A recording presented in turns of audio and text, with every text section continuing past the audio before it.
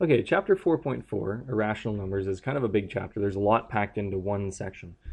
So what I'm going to do is I'm going to work through 3 examples from each kind of different types of questions you'll have. The first are expressing each power as a radical. So you should notice that 27 to the power of 2/3 has a fraction exponent. When you're given a fraction exponent, you have to notice that the top number is my exponent, like my exponent, and I'll show you how this works in a second. The bottom number is like the root. So in order to work out 27 to the 2/3, I would write the third root. So I'd write a square root sign, then with a 3, because it's the third root, of 27. And then the exponent of 2 I'm going to put on the outside. The reason I do this is because when you're dealing with numbers, it's a lot easier when you're actually solving these things to do the root first, then the exponent. So if I was to take the third root of 27, on your calculator, you have 27, the third root is right here, or you might have another button that looks like a square root with a 3 on it. So the cubed root of 27 is 3. So I end up getting 3 squared. Remember, I haven't dealt with the exponent yet. And the answer to that is 9. Notice that it was much easier to take the cubed root of 27 first than having 27 and squaring it. Because sometimes you'll have to do these without a calculator. So you'll have to know that the cubed root of 27 is 3. Next, let's deal with an example that has variables. If I have a fraction exponent on the outside, what I would probably do is I would multiply the exponent in.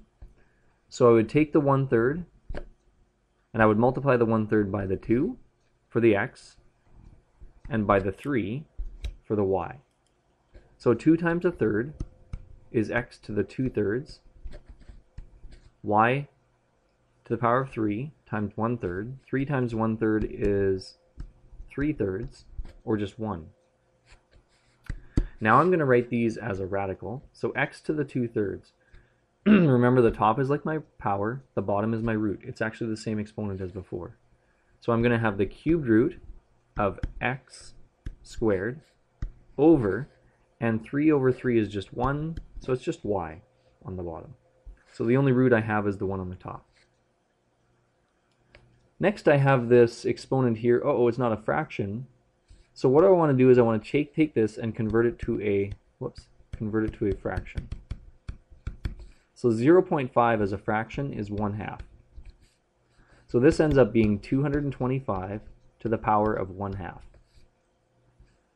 All the same rules apply. Exponent is the top, root is the bottom. So this time I would have square root, because it's just a 2, of 225 to the power of 1. So the power of 1 isn't going to change it. So I know that the square root of 225 is 15. 15 to the power of 1 is just 15. All right. Now let's work backwards. Express each radical as a power. So this time I'm going to work backwards. I'm going to look to see, okay, what's my power? Okay, it's a 5. What's my root? Oh, on this one is a 3. So I'm going to have p, and I know that my exponent is going to be a fraction. The number on top of my exponent, or the fraction, is going to be the exponent, which is 5. And the number on bottom, root, is 3. Next one I have is x to the 2/3.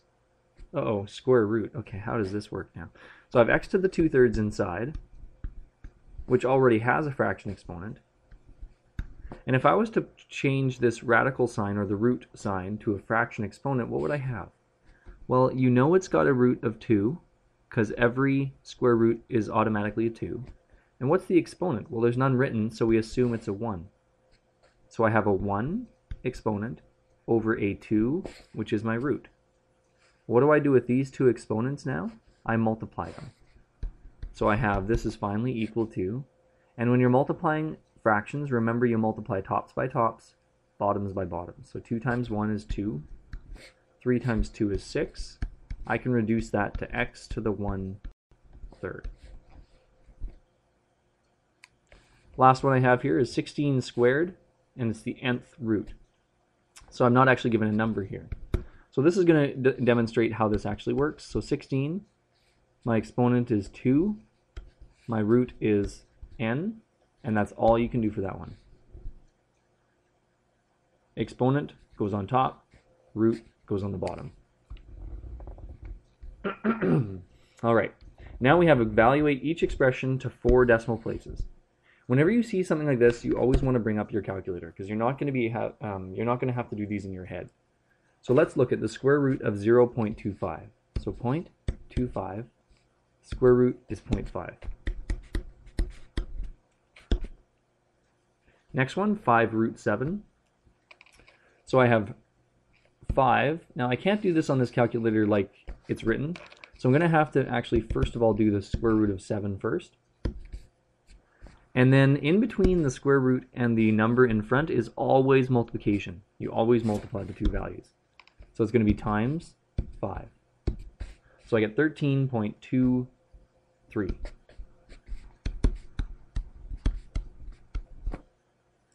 And the last one here, I just have root 2. So I'm going to have to do probably brackets. So 2 square root bracket divided by bracket 5 square root bracket equals 0.63. If you happen to have a TI-83, then what you can do is you can type in exactly as it's written. So I can type in second function this 2, so square root of 2 divided by the square root of 5, and it brings you the answer right away. So if you have a TI-83 or something like this, then you can just type in the answer as it appears. Some calculators work like that as well. All right, second to last one, express each mixed radical as an entire radical. So what we want to do is we want to get everything underneath the square root sign. So I don't want the 4 outside, I want it inside. But I have to do something to get it inside. How do I get it inside? Well, if I bring it inside a square root sign, I know that I'm going to have to square it. Because if I brought it out, I would take the square root. Opposite is bringing it back in, so I'm going to have to square it. So I have to take 4 squared. Remember that anything outside is multiplied by your square root sign. I just showed you that up above with 5 root 7, right? We took the root 7 times by 5. So here I'm going to square 4, which is 16, and I'm going to multiply it by my 7. So 7 stays the same. 4, to get it underneath the square root sign, I'm going to have to square it, because if I brought it out, I would have to take the square root of it. And then I have 7 times 16,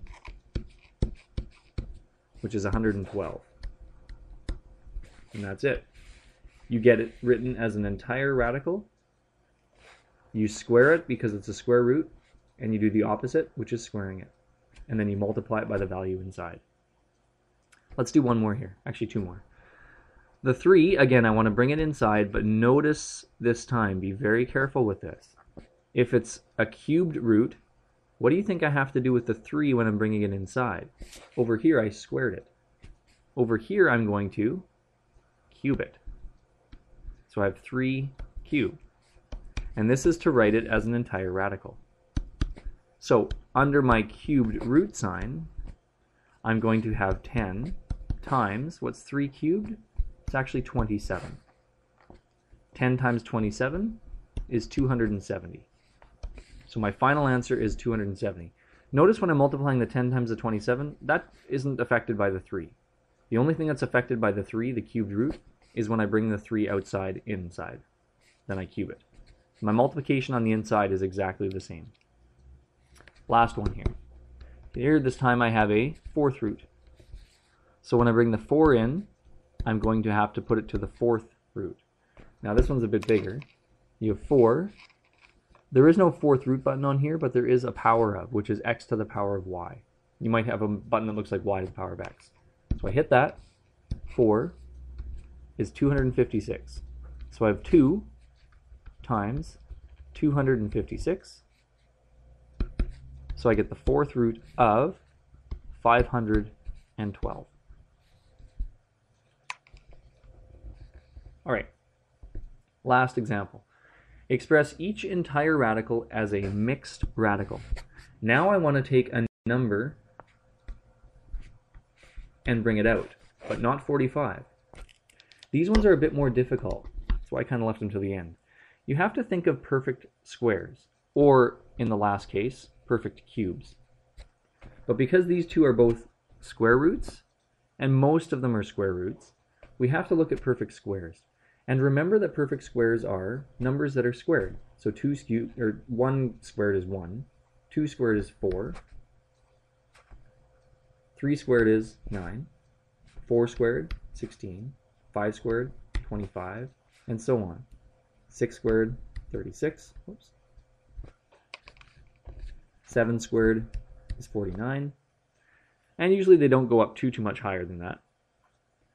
But let's see here. Which one of these numbers goes into 45? Does 4 go into 45? I don't know. You can always check by doing 45 divided by 4.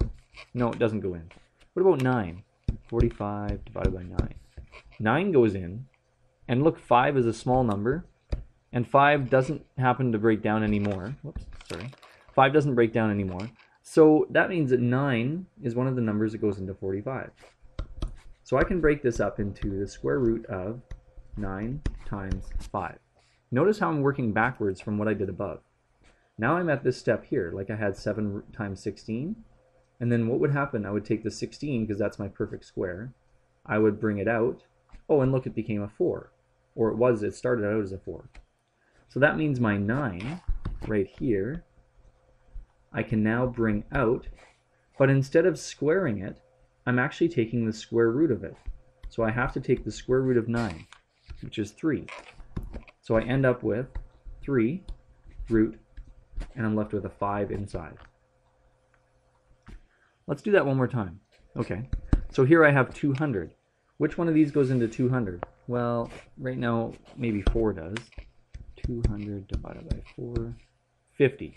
Does 50 break down, though? Yeah, 50 breaks down 25 times 2, and 25 is a perfect square. So I want to eliminate one step. I want to try to get the biggest number that goes into 200. Well, I have one that's not actually written here yet. If I kept on going, I would have 49, and then that's 7 times 7. 8 times 8, 64. 9 times 9 is 81. 10 times 10 is 100. Does 100 go into 200? Yeah, it does. 2 times. Can 2 break down anymore? No, 2 is pretty small.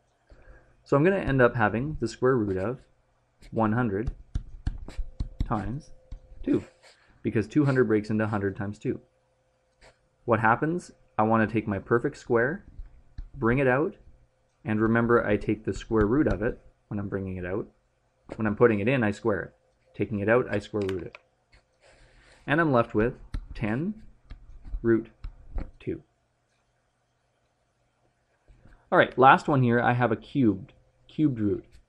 So instead of thinking about perfect squares, I actually have to think about perfect cubes. So things like, okay, what's 2 cubed? 2 cubed is 8.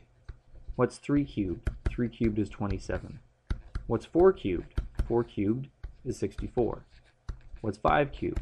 5 cubed is 125. You should actually know a lot of the cubes up to at least 5 or 6. 6 cubed is 216. So you should know, yeah, I would say up to about 6 in your head, because you will be asked non-calculator questions like this. So I'm basically looking at which one of these, 8, 27, 64, 100, which one of these numbers goes into 24? Well, I see 8 right away goes into 24. So I have the cube root of 8 times, do you know what 8 times equals 24? 3. Which one was the perfect cube? 8. So what happens when I bring it out? I have to take the cubed root of 8. And the cubed root of 8 is 2. So I end up getting 2, don't forget the cubed root, 3. That's my final answer. 2 cubed root of 3. Notice I had to look at perfect cubes this time, not perfect squares. So understand how to deal with fraction exponents, which you've done before, but changing them into radical form. Also understand how to express radicals as powers, going backwards. Know how to evaluate using your calculator, And then finally know how to express radicals as full radicals and full radicals as mixed radicals.